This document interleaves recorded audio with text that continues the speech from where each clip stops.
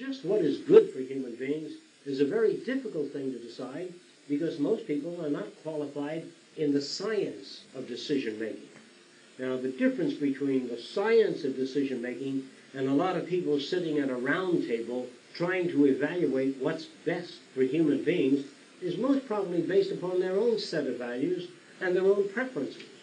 So I would imagine that at a later date, when this problem becomes dominant or overwhelming, which it is becoming, at that time, they're either going to have to increase the size of the police force and the monitors or Big Brother, and all they're going to do is drive pornography underground, where it's always been.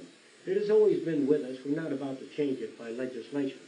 In fact, many of our congressmen and senators live a pornographic life. In fact, most people do. We're probably all here as a result of some kind of private pornographic action. And so, I would say that if we wish to change human behavior, we really have to do a hell of a lot of work and find out what might be optimal for humans living in a communal arrangement. In order to do that, you're not going to be able to accomplish it by seminars. What you're going to have to do is work with the second generation, or a group of students or children in the schools, and they would be brought up with a set of values that are strictly referential, that is, behaviors related to events in the physical world.